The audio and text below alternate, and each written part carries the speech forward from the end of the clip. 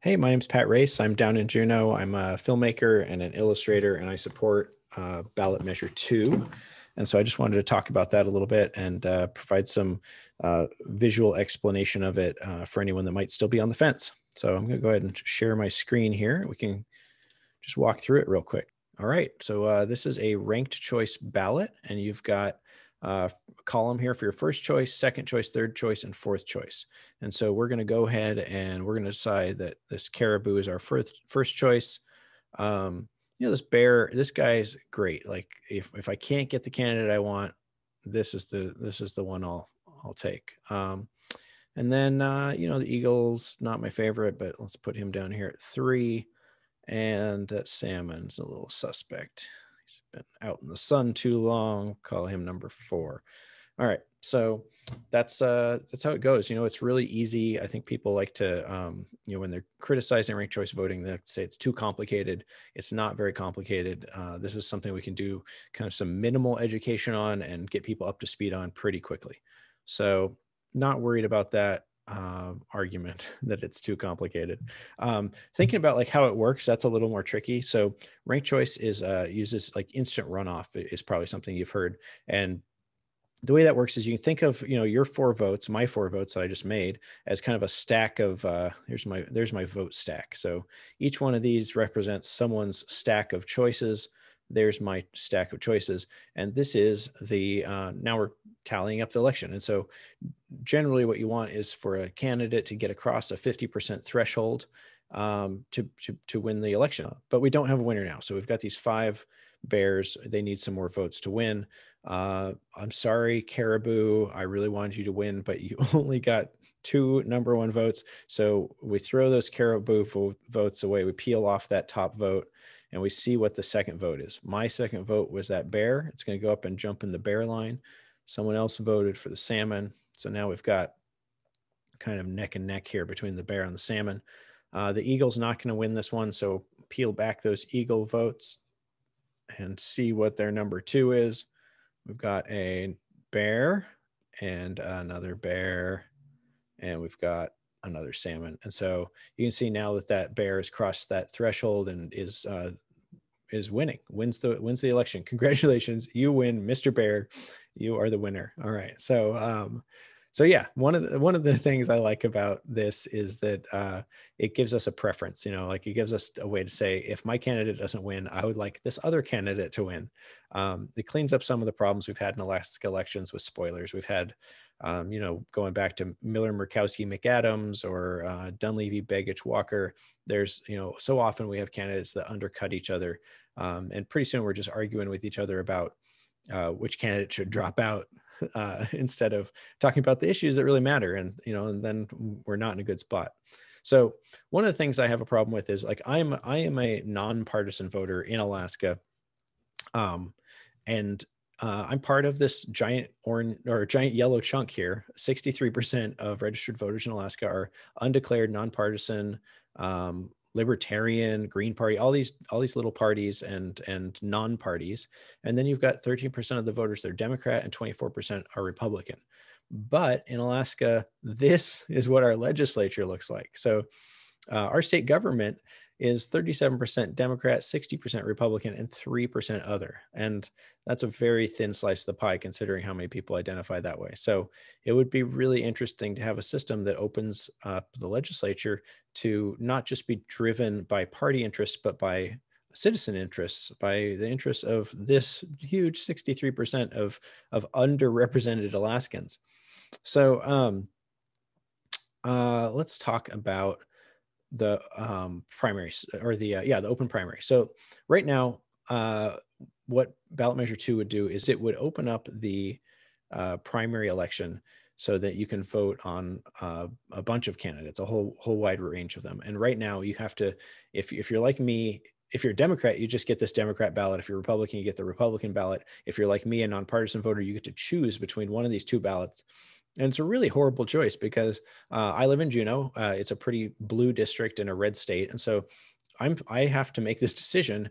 Am I going to vote in like state house races or state Senate races? Make a decision on which candidate emerges from that primary, or am I going to vote on who's running in the Republican primary for governor or something like that? Where a Republican might go on to win. And oftentimes these decisions that we make in the primaries really decide the election. We've seen a ton of elections where there's a close race in the primary and then a blowout in the general election.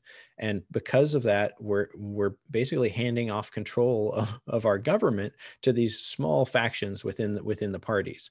So as an independent voter, not thrilled with the current layout of the primary elections. And I think that opening up the primary election would be a lot better for everyone.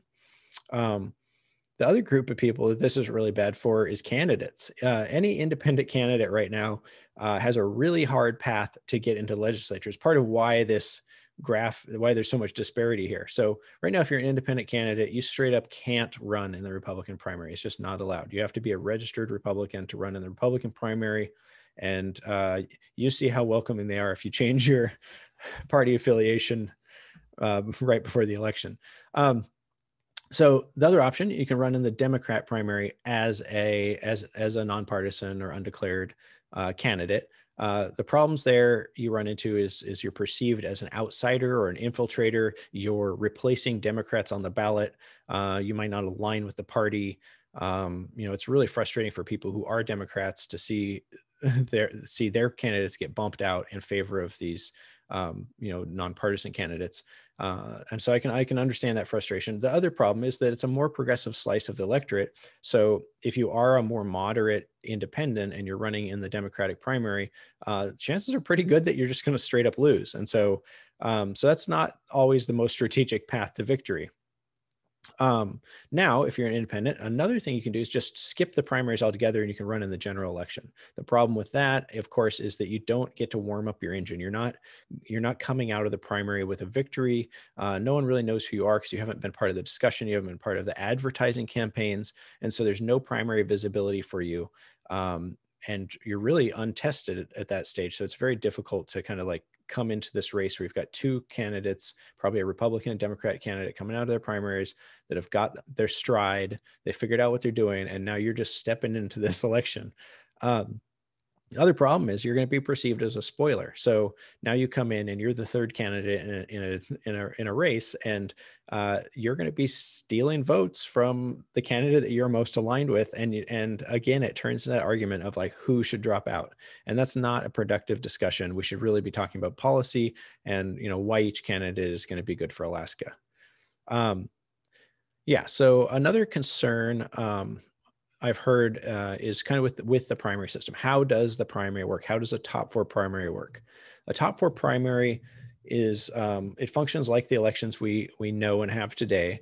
And the top four vote getters move on to that general election with the ranked choice ballot. So if this is a primary election and this is, let's say this top part here, this is our this is our political spectrum for this district. Each one of those dashes represents a voter. So we've got some Republicans. This is a pretty conservative district. We've got a couple independents.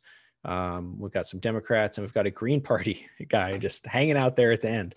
So how's this voting going to work? Let's say these three people here want to vote for candidate D, and these three people are going to vote for candidate F, and these how friendly are we? He's going to get a couple Republicans there.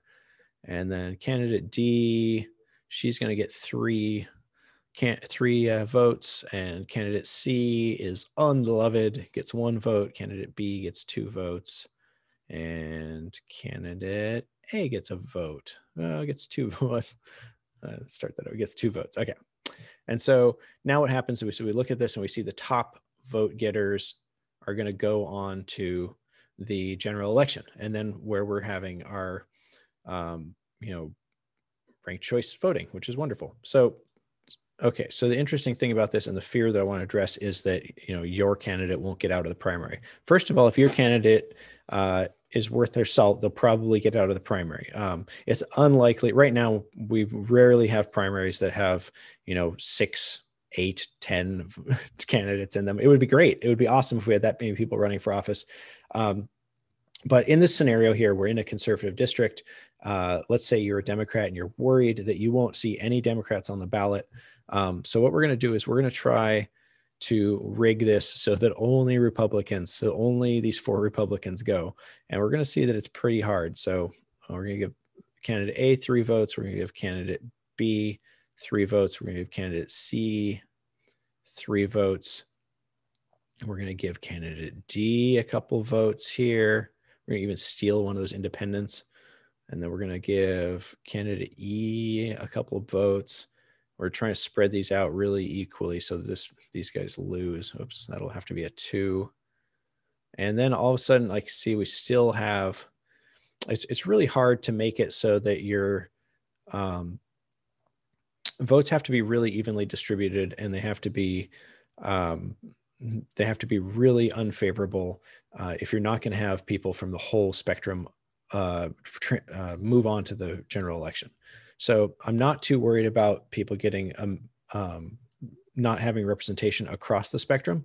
And the other thing is that, ultimately this district is far more conservative than it is liberal, and probably the best candidate is going to be weighed along that spectrum, kind of in that realm. But now in the general election, instead of having this like sacrificial Democrat go up against a hyper-conservative Republican and then end up with this hyper-conservative Republican, what you might get is, because of ranked choice, you might end up getting a more moderate Republican or maybe even an independent. And the thing that I'm really looking forward to is seeing two Republicans running against each other in a conservative district and arguing about, which one of them makes the most sense to the Democrats in that district. Because right now it's really easy to just ignore entire color bands on the political spectrum here. But in a ranked choice voting system, you really have to pay attention to all the constituents in your district, and you have to serve everyone in your district. What we've seen in other elections, ranked choice voting now is happening in I think 20 states, and a lot of those are municipal elections. They're not all state elections, but it's happening more and more. And one of the things that we've seen is candidates will endorse one another. So you want to get not just all those first place votes, but you want to scoop up those second place votes and those third place votes just in case it comes down to it. So as a candidate, we're seeing candidates that will endorse one another. So, this bear guy might say, hey, vote for me. And if you don't vote, if you vote for me, please vote for my friend, the caribou number 2, and they might swap endorsements. So you start seeing candidates really kind of agreeing with each other more, instead of trying to tear each other down. And those candidates that tear each other down generally get ranked less favorably on the rankings. And so it kind of discourages some of that negative behavior. So anyways, those are some of the things that I'm excited about. The dark money component is a thing. I don't think I probably need to spend too much time on. I think that everyone agrees that we need to get more campaign finance transparency, and that we want to know what's going on in our elections and who's paying for them, and who do candidates work for is a nice question to have answered and to know as we're voting. And even I'll just end. I'll play this little video clip. Even the opposition to this ballot measure says that they would testify in favor of getting dark money out of our elections. As I told Senator Keel at the Juneau Chamber the other day, if he wants to run a bill in dark money that will make it easier for Alaskans to understand who's supporting who, I'd be happy to come and testify on its behalf. That is one of the strongest parts of this. I think that we can all agree that we want to have more campaign finance transparency. And I hope that if this ballot measure doesn't pass, I hope that we can all work together to make that happen, at least maybe through the legislative process.